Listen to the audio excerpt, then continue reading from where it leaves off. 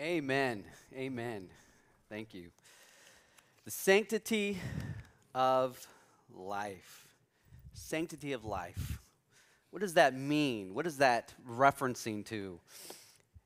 It really comes down to the idea that the human life, all life, is sacred, holy, precious, valuable.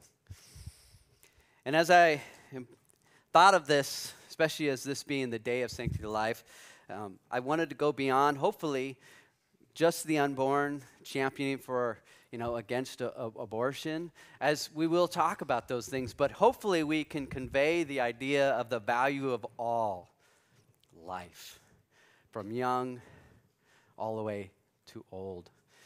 And I will say, I think we do a great job in this church of showing the value of life. And you can see that just by the great different ministries we have. Great children's services, great children's care, nursery, Awana, youth group. We have many different ways of meeting the needs of the children. And obviously we talked about the pregnancy center and how we impact there. We also have a young adults ministry that meets, that helps and impacts those that are coming out of youth and into those 20 to 30, maybe even beyond stages of life. We also have the elder class that we have. We have Seniors Alive and just many different ways that we impact there. And then, of course, we have groups for men. We have groups for women. And so the value of life, I think, is well demonstrated in this church. And I think that's awesome to see. So I've been thinking about this day, this passage that I might preach for about 2 or 3 weeks now. And let me express exactly how I came on. If you could see in your bulletin, Psalm 139 is going to be our passage. Let me ask this question. How many chapters would you say, or do you know, that are in the Bible? Anybody willing to throw out some numbers? Well, there's 66. There's 66 books in the Bible. I would ask even further, how many chapters would you think that there are in the Bible?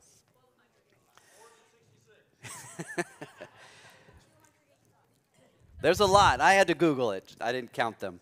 But there is 1,189 chapters in the Bible.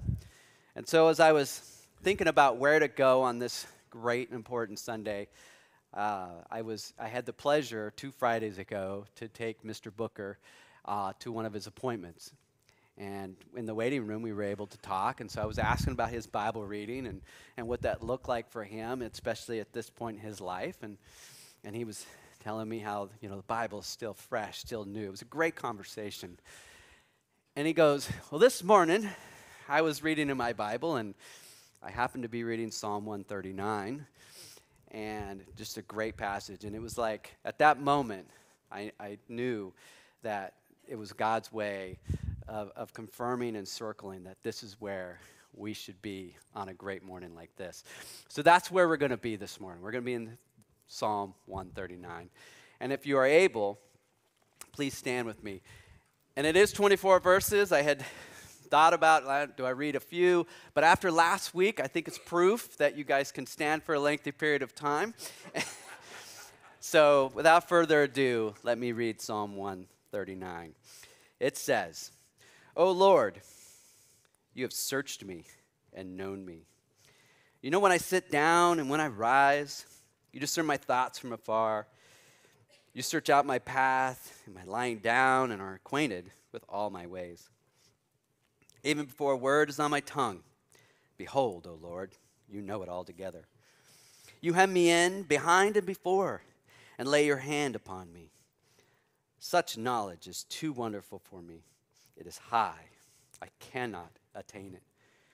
Where shall I go from your spirit? Or where shall I flee from your presence? If I ascend to heaven, you are there. If I make my bed in Sheol, you are there. If I take the wings of the morning and dwell in the uttermost parts of the sea, even there your hand shall lead me, and your right hand shall hold me.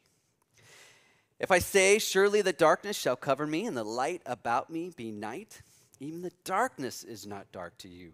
The night is bright as the day, for darkness is light with you. For you formed my inward parts, you knitted me together in my mother's womb. I praise you, for I am fearfully and wonderfully made. Wonderful are your works, my soul knows it very well. My frame was not hidden from you when I was being made in secret, intricately woven in the depths of the earth. Your eyes saw my unformed substance. In your book were written, every one of them, the days that were formed for me, when as yet there was none of them. How precious to me are your thoughts, O God. How vast is the sum of them. If I would count them, they are more than the sand. I awake, and I am still with you. Oh, that you would slay the wicked, O God. O men of blood, depart from me. They speak against you with malicious intent. Your enemies take your name in vain. Do I not hate those who hate you, O Lord? And do I not loathe those who rise up against you? I hate them with complete hatred. I count them my enemies.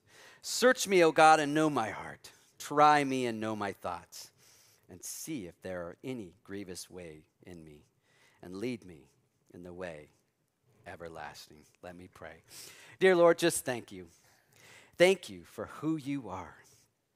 Thank you for being the God of worship, the God that desires and deserves our worship. I thank you for this passage of scripture that we're able to read this morning that just shows how much you value us. And as we see how much you value us, hopefully it inspires and encourages and convicts our hearts to value our own lives, but also those of the lives around us. And so I pray as we look at these scriptures, these verses, that you would just renew our hearts to where they need to be renewed, change our hearts to where they need to be changed. And I pray for those that need to hear what you have for them, that you would just open their hearts and their minds and their ears for what you would have for them.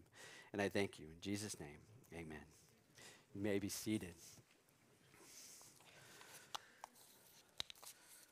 So as we look at this passage, and I think the beauty of it is that it does show and it does express a value that God has on all life, on all life.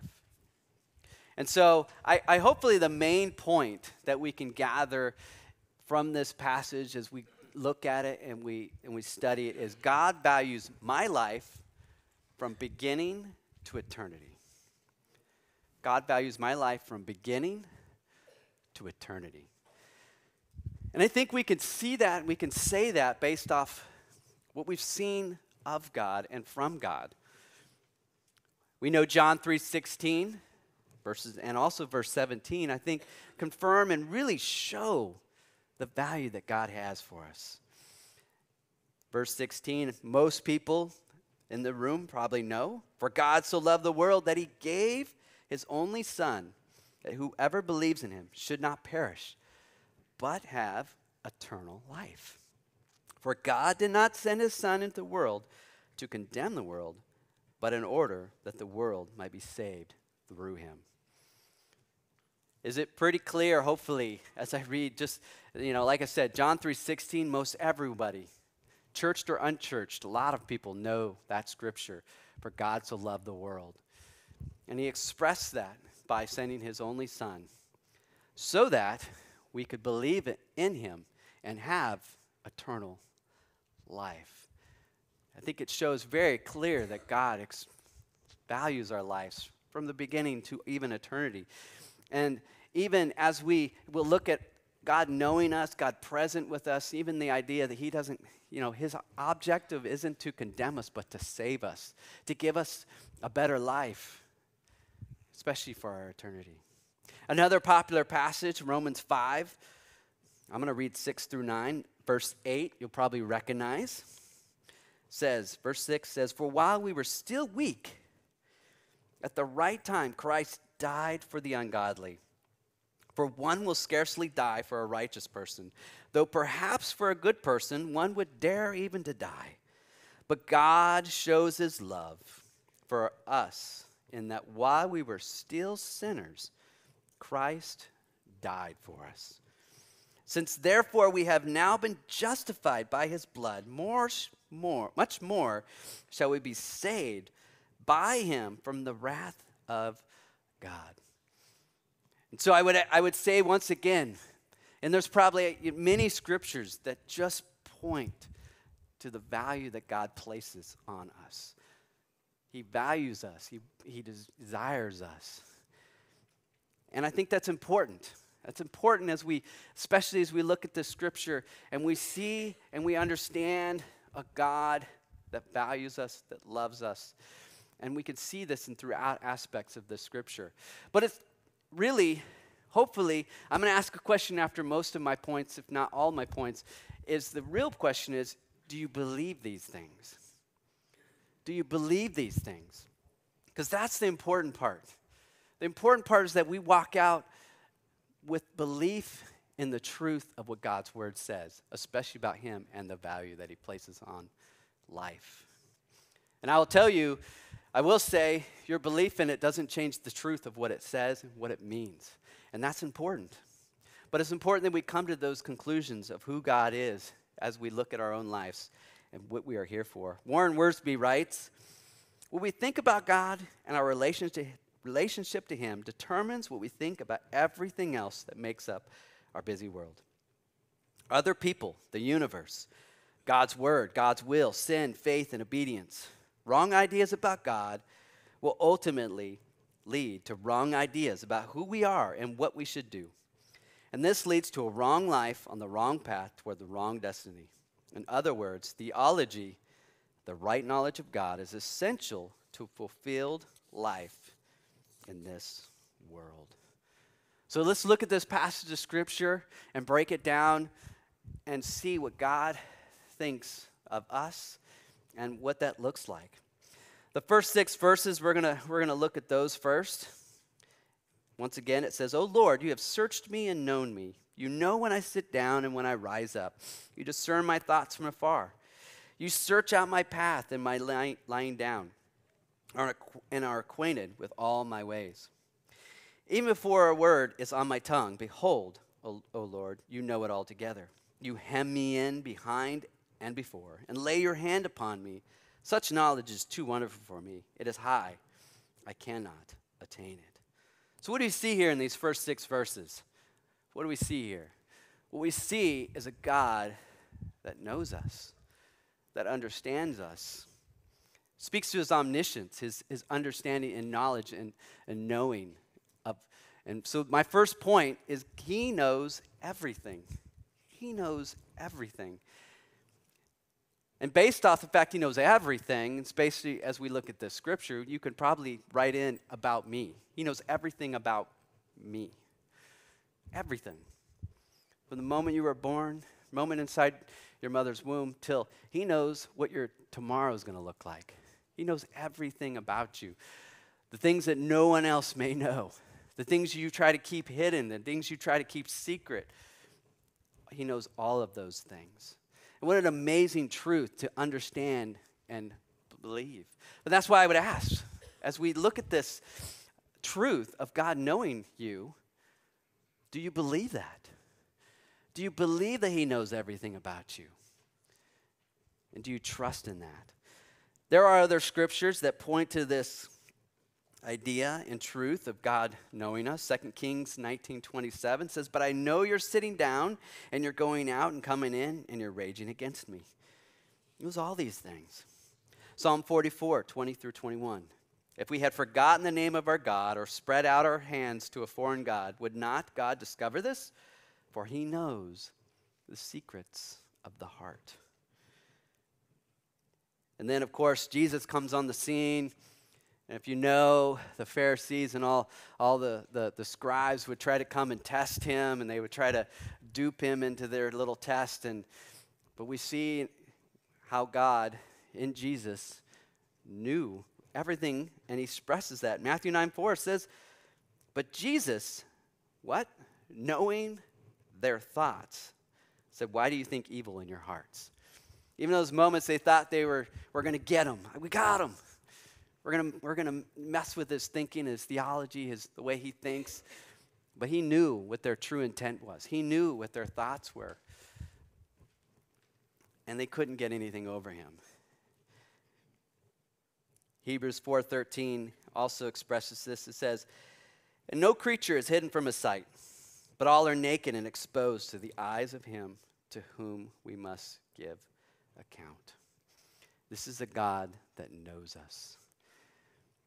He knows everything about us. And this is important. This is important as we understand and we embrace and we trust in God. You know, we don't have to hide anything from him. Even if we tried, we couldn't anyways. But he knows what we can and can't do. He knows our abilities. He knows our gifts. As I was thinking of this idea of knowledge, I couldn't help but think of Moses. You know, Moses, God comes to him. He wants Moses to save his people. He wants him to go before Pharaoh. And Moses, thinking he's got it up on God, he's like, well, I'll just tell him that I can't speak. I'm not very good at it.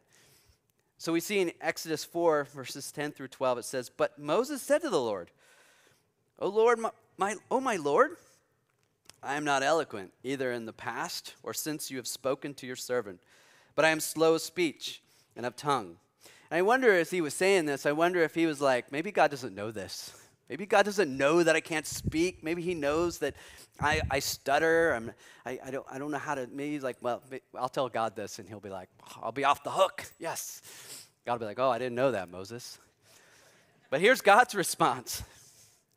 God says, "Then the Lord said to him, who has made man's mouth? Who makes him mute or deaf or seen or blind? Is it not I, the Lord? Now therefore go, and I will be with your mouth and teach you what you shall speak." He's like, I already know this, Moses. I already know what you can't do. And that's great, because you're going to have to rely on me anyways. And I think that's the big picture and the piece that we need to understand, that as we understand of who we are, and God knowing that, it just should hopefully show how much we need to trust in him and rely on him, and that we can't do anything without him. He gave us the ability to stutter just as much to speak. And Skip Heitzig writes, "God indeed knows it all. By his very nature, without having to learn anything, he already knows everything, past, present, and future. Faced with that, what else can we do but bow to him in worship and adoration?" This should draw our hearts to worship a God who knows. A God who, when we think of this idea of knowing, I mean, a lot of times things we know, why do we know things? We were probably taught it. We saw somebody doing it. We watched a video on YouTube on how to do something. I mean, we had to learn how to do that. God didn't have to learn these things. He didn't have to, go figure it out. He didn't have to do that. He knew it because he is God. Charles Spurgeon writes, "David says, you have put a ring around me, both in my staying and my going. I go to sleep, but you do not sleep. I cannot think of you while I slumber, but you think of me." A lot of times we think of God because we look at ourselves and we think of what we know, we don't know. We think of what our abilities are, just like the idea of sleeping, and like this must be somewhat of what God's like or who he is, but he's so far beyond that. He's so far beyond that. He doesn't have to sleep. He doesn't have to slumber. He doesn't have to do those things. While I have to get rest and I have to recuperate and really shut my brain down so that I can stop thinking, he's always thinking and constantly of everyone in this room, which is even more amazing. As I'm just thinking about myself, the amazement of what he can do this room and then all of the world and everyone else. And so this should, like I said, should grow our worship, grow our trust in him, and grow our need to come before him. J. Vernon McGee writes, "He is the greatest psychiatrist." Think about that. Think about this. When you have a problem, it is not necessary to climb upon the psychiatrist's couch and tell him everything. Why don't you climb upon the couch of the Lord Jesus and tell him, because he knows all about you anyways. The psychiatrist still won't know you even after you've told him everything you can think of. And I mean, I'm sure he's not speaking against, the opportunity and to go and speak to someone and to have those people in our lives. But how often do we turn to people and to things when we could just turn to God, who knows us anyways? And we can't hide things from him. And we could be honest, and that's the beauty of it. The beauty of him knowing us, and then you think of the value that he placed on us, is that he knows. I know myself. I wouldn't probably sacrifice myself or my children for myself, knowing who I am and the things that I do and the things I've done. But he knows us and still sent his son to die for us. It didn't stop him from doing those things. I mean, he knew Israel. He knew what Israel was going to do after he released them from Egypt. And yet, he still went on their behalf. And that's just amazing that a God who knows us also loves us. A God who knows everyone loves you. He loves you because regardless of what he already knows. And so we need to look past sometimes the things that we know and don't use that as God must not love me, or God, doesn't want me. That's far from the truth. So what a great truth. And that's why I say, do you believe this? Do you believe that God knows you and that in that God loves you? Because it should change your relationship with him as you understand your relationship that you can and should have with him. Let's look at this next section of Scripture, Psalm 139, verses 7 through 12. Where shall I go from your spirit? Where shall I flee from your presence? If I ascend to heaven, you are there. If I make my bed in Sheol, you are there. If I take the wings of the morning and dwell in the uttermost parts of the sea, even there your hand shall lead me, and your right hand shall hold me. If I say, surely the darkness shall cover me, and the light about me be night, even the darkness is not dark to you. The night is bright as the day, for darkness is his light with you. There's nowhere we can go where God is not there. And David is really showing this. I don't know, some commentators would say, well, this isn't David saying he's trying to hide from God. I'm not sure whether he was just trying to hide from God and he figured, he couldn't get away from him, and that's what inspired, encouraged him to write this.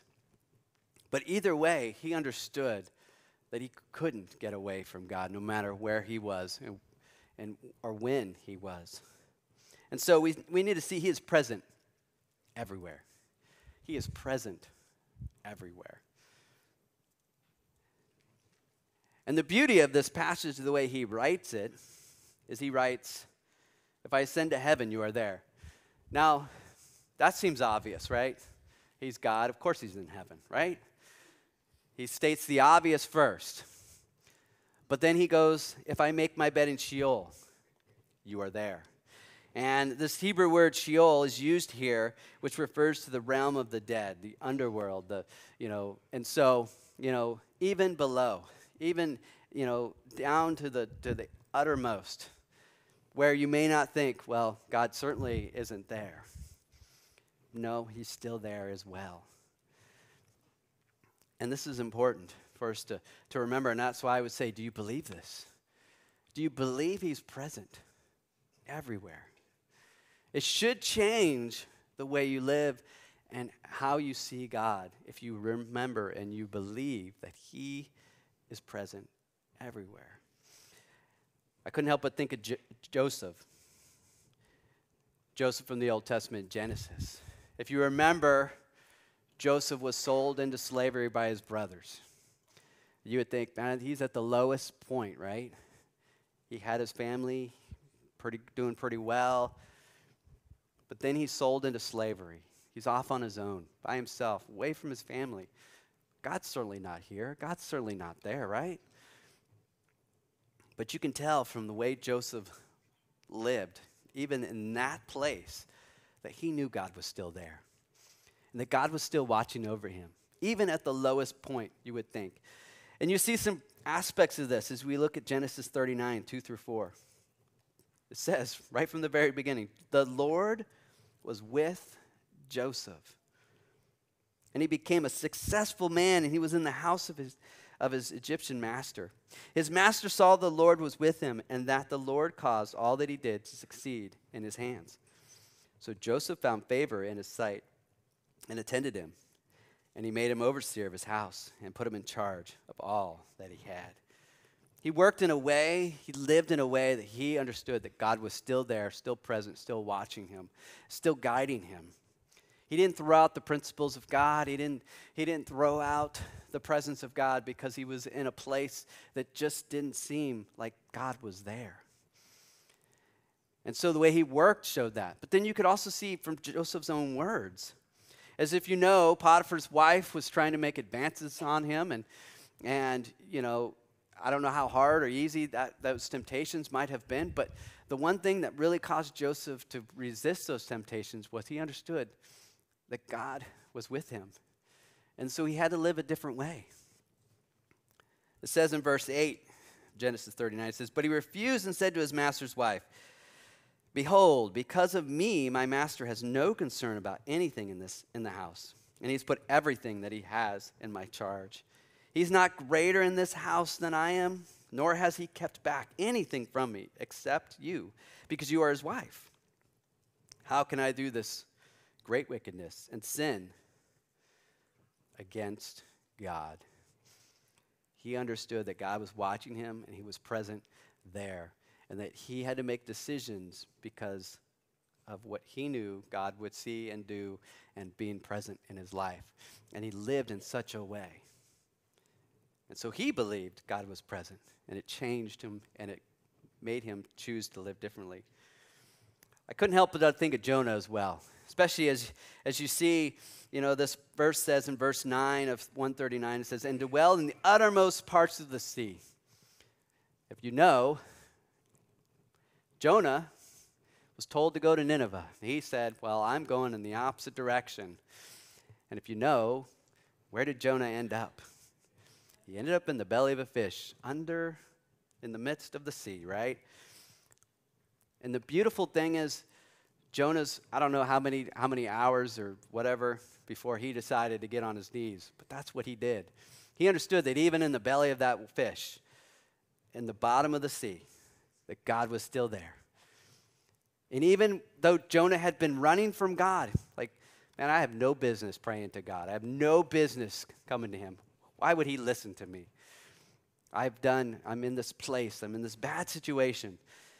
Jonah 2:1 says, "Then Jonah prayed to the Lord, his God, from the belly of the fish, saying, I called out to the Lord out of my distress, and he answered me.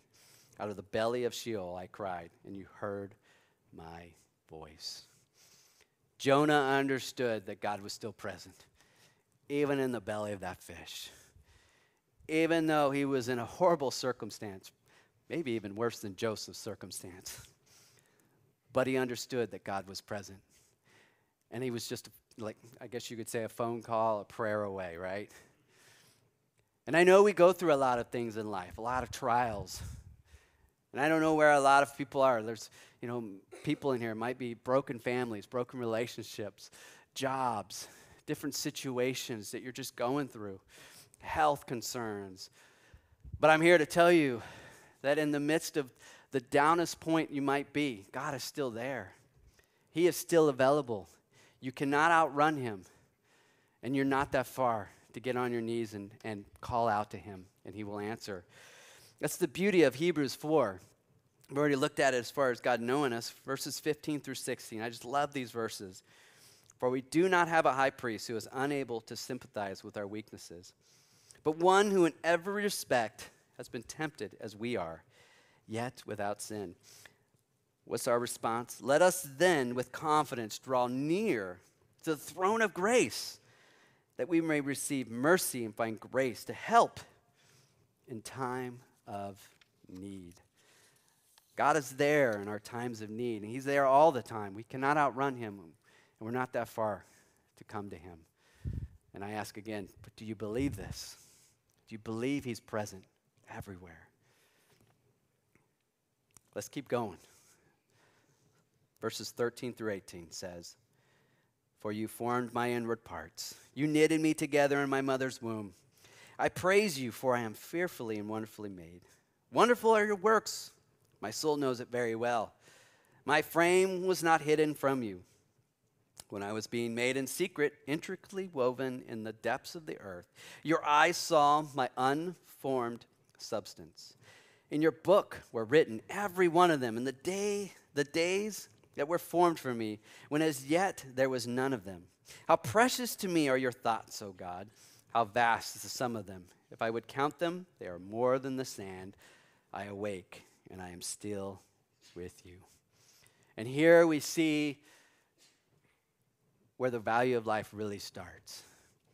From the very beginning, in the womb, it's in here, it's written. He formed my inward parts, and you knitted me together in my mother's womb. So what we see is he knitted me together.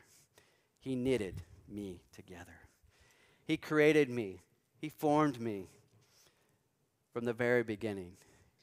He formed what I look like today as I've aged. He has formed me and molded me. And the beauty of this passage of Scripture as we look at this idea of God knitting us and putting us together, especially in the mother's womb, is we see this also in Jeremiah 1, 4 through 5. "Now the word of the Lord came to me, saying, Before I formed you in the womb, I knew you, and before you were born, I consecrated you. I appointed you a prophet to the nations." So here we are reminded of him forming us in the womb, and the beauty of that is we can go back to him knowing us, and that part of him forming us is he knows our today, he knows our tomorrow, he knows what our purpose is, he knows why we're here. He knows all of these things because he created us. He knows what we're about. And I hope we understand that. And once again, do we believe that? Do we believe that he knitted me together, that he formed me and had a purpose, and we can go back to that and believe that? The beauty, I think, of Jesus' birth shows us this. There's this story that was recorded in Luke chapter 2. In verses 39, it says, "In those days, Mary arose and went with haste into the hill country to a town in Judah. And she entered the house of Zechariah and greeted Elizabeth. And when Elizabeth heard the greeting of Mary, the baby leaped in her womb, and Elizabeth was filled with the Holy Spirit. And she exclaimed with a loud cry, 'Blessed are you among women, and blessed is the fruit of your womb. Why is this granted to me, that the mother of my Lord should come to me? For behold, when the sound of your greeting came to my ears, the baby in my womb leaped for joy. And blessed is she who believed that there would be a fulfillment of what was spoken to her from the Lord.'" If you didn't notice, Jesus and John at this point are not outside the womb, they are in the womb. And you see them worshiping. You see John specifically worshiping and praising God inside Elizabeth's womb. And she could feel it, she knew it. She wasn't, I believe, making this up. And we those that have been pregnant or been around, you've seen, babies move around, jump, move, do those things. And then we also, obviously today we have ultrasounds that can capture some of these things and see the life that is being formed, the life that is being lived even within the womb. Something to think about as I was studying this passage of Scripture, specifically even Luke chapter 2. I don't know the name of the author, Thabiti and Abwile. Exalting Jesus in Luke is where it's written. And if you have a chance to read any commentary, look up Exalting Jesus in whatever book of the Bible. It's a great series of books to read through. But he had this to say: "Had Mary and Elizabeth lived under Roe v. Wade, the plan of God to save the world would have been in jeopardy. From the angel's announcement to her, she would have had a line of people ready to tell her to abort the baby. We think our age is more advanced and scientific. Well, These primitive people recognized from the start something our culture works hard to deny. The fetus is a baby. If it's a baby when you miscarry, it's a baby when you abort. Praise God, Christ was not born in modern day America. Praise God for pregnancy. Praise God, our Savior was born. And that's the beauty of believing this idea of God knitted, this truth that God knit us together. Even from the point of Jesus and even John, John had the purpose of declaring Jesus and who he was. And I could imagine they could have came up with many excuses, especially Mary, unwed, virgin. I mean, wouldn't have just been easier just be done with it. But she went through it and carried through it, and because of that, Jesus was born and lived on this earth and ultimately died for us. And so it just shows the beauty of purpose. You know, like we talked about John, even his purpose, and being born to fulfill that. And that's why God thinks we're valuable. From the very beginning, he created us. He created us. And that's why you're valuable. And that's why he wants us to live and live with him forever. Because we are his. He wants us to be his. Like 2 Peter 3:9 says, "The Lord is not slow to fulfill his promise, as some count slowness, but is patient toward you, not wishing that any should perish, but that all should reach repentance." God wants life. He's given us life. He wants life for us till the very end. And the beauty of this is you think of Peter, the man who wrote this. I mean, the value that God placed on his life. The beauty, you know, if you know Peter, who spent a lot of the Gospels being a bumbling fool half the time, if not maybe even 90% of the time, but especially when he denied Christ 3 times. And then you have this picture where Jesus comes to him after he's resurrected, and this great conversation where Jesus asks him, you know, if Peter loved him.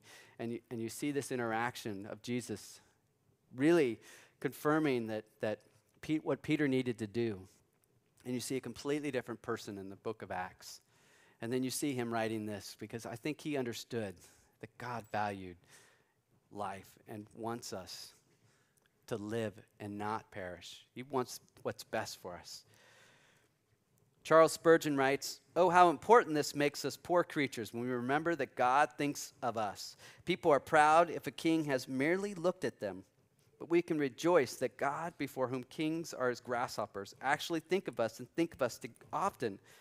1 or 2 thoughts would not suffice for our many needs. If he only thought of us now and then, what would we do in the meantime? But he thinks of us constantly. He says he has engraved our names on the palms of his hands, as to show how continually we are before him." This God who created us also thinks of us, and that's important. It's amazing to think about. You know, we put a lot of stock in the people that think about us. I can't help but, 2 Thanksgivings ago, me and my family were at Disney World in Florida, and one of the rides, my wife, that's the guy from Arrow. If you know. So I recognize him. And so I shook his hand, and then I just said, "Hey, how you doing?" And I think he just walked off. I think he was with his son. I can't remember. But I'm going to tell you right now, I can tell that story how I met him, but I'm pretty sure he's not telling the story. "Yeah, this guy, Dustin Guidry, I met him at Disney World. I shook his hand, He's not telling that story. He doesn't care. I mean, maybe. I don't know. I didn't give him my names, but we have the God of the universe who's created us, thinks of us, knows us. He cares about us. We're special to him. And that should mean something to us, especially as we think of this idea of how valuable we think of people thinking of us. Let's finish. And 19 through 22 says, "Oh, that you would slay the wicked, O God, O men of blood. Depart from me, they speak against you with malicious intent. Your enemies take your name in vain. Do I not hate those who hate you, O Lord? And do I not loathe those who rise up against you? I hate them with complete hatred. I count them my enemies." This was One of the verses that I was really like, I don't know if I want to, this one seems really confusing. Doesn't seem to maybe go with the theme of God valuing life.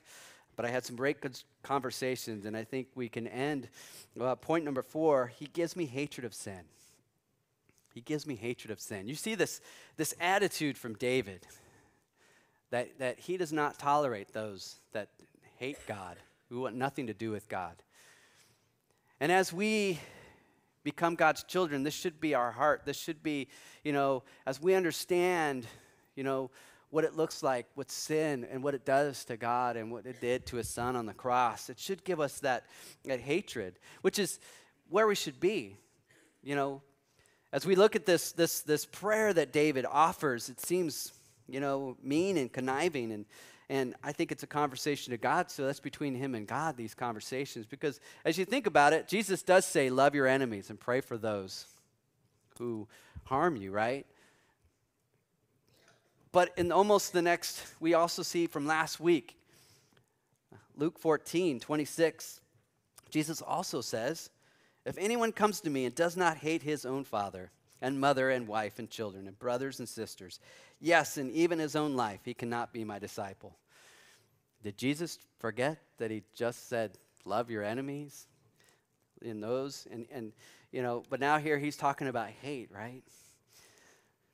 I think he's talking about, and he's referencing, the things that we're about. The love we have for God should trump, when those people and wickedness and sin, we should, I've heard the definition of fearing God. The best definition I've ever heard is to love the things that God loves and hate the things that God hates. And that's what God wants for us.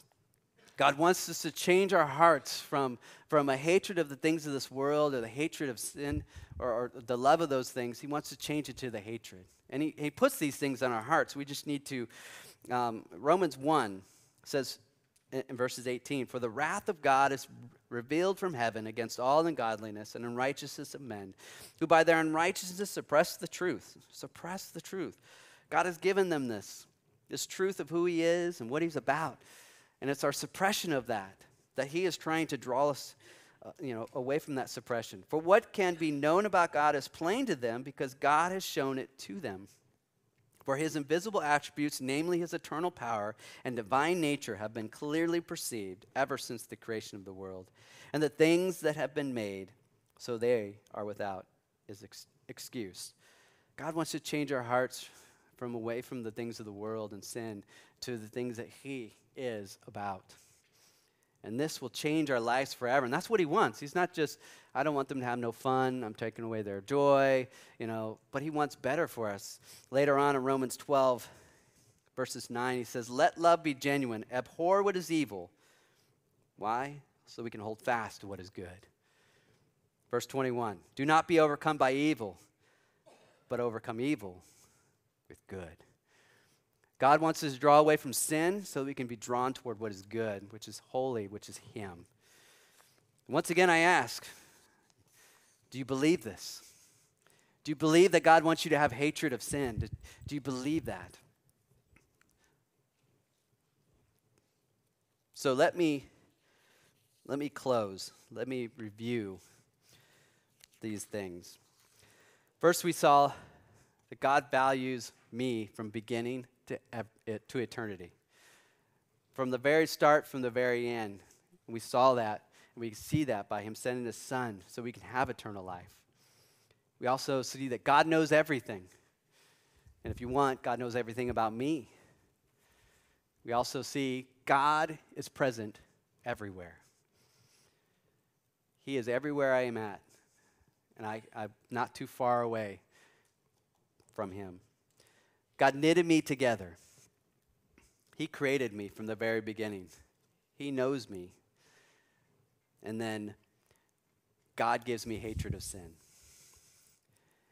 And like I said, do you believe this?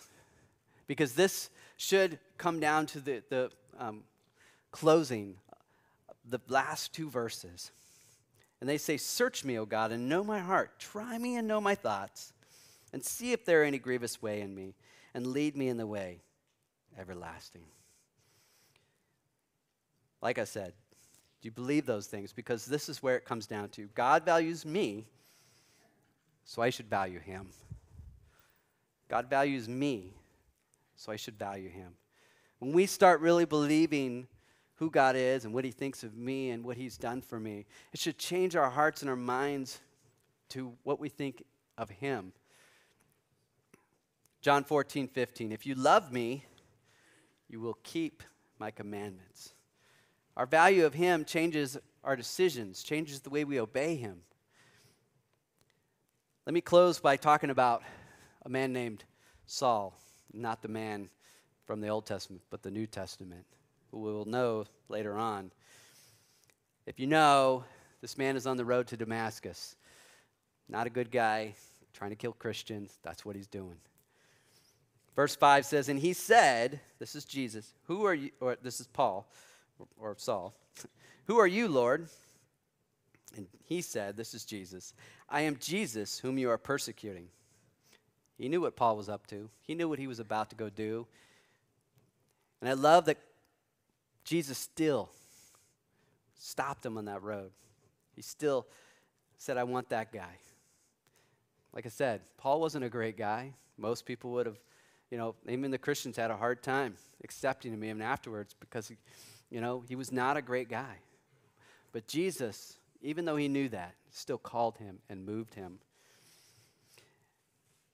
Paul didn't stay there, and that's the beauty of this story and this picture. Verse 16, for I will show him, this is Jesus talking, or God talking to Ananias, or the prophet. For I will show him how much he must suffer for the sake of my name. Speaking of Paul, we talked about suffering, we talked about counting the cost last week, right? Paul knew from the very beginning that he was going to suffer and he was going to have the cost that he needed to count. God did not hide that from him. And so Paul had a choice. He could have just I'm saved, I'm good to go, I'll go back to my life. Maybe not killing Christians, but, do whatever. Or I can go and be a vessel for God and go and minister to those around me. And so as we see verse 17, so Ananias departed and entered the house, and laying his hands on him, he said, Brother Saul, the Lord Jesus, who appeared to you on the road by which you came, has sent me so that you may regain your sight and be filled with the Holy Spirit. And immediately, something like scales fell from his eyes, and he regained his sight. Then he rose and was baptized, and taking food, he was strengthened. For some days, he was with the disciples at Damascus. And once again, he still had a choice to make, what he was going to do with this truth, this information. Did he really believe what God had revealed to him, opened his eyes to? And we see, as we see Paul's journey starting here. And immediately he proclaimed Jesus in the synagogue, saying, he is the Son of God. He believed what he had seen on that road, and he was not ashamed to tell others. And all who heard him were amazed and said, is not this the man who made havoc in Jerusalem of those who called upon this name? And has he not come here for this purpose, to bring them bound before the chief priest? But Saul increased all the more in strength and confounded the Jews who lived in Damascus by proving that Jesus was the Christ. Let me close with Romans 10:9. It says, because if you confess with your mouth that Jesus is Lord and believe in your heart that God raised him from the dead, you will be saved. That was Paul's message and mission from the moment he was called on the road to Damascus. I don't know where you're at this morning. Some of you may feel that call just like Paul on the road. Some of you may have made that decision. Confess Jesus is Lord. That changes the value of who God is when you make that statement and you make that belief statement. I pray that we don't all stay on the road. There's a lot of people that like to just stay on the road to Damascus and never venture off and go past that and go do what God has called them to do. And it really comes down to the value you have in God. Jesus is Lord. And I pray that we would search our hearts and see what that means. Because God values you enough to give you the opportunity to make that confession of faith, make that confession of belief. And what will you do with that? Let me pray.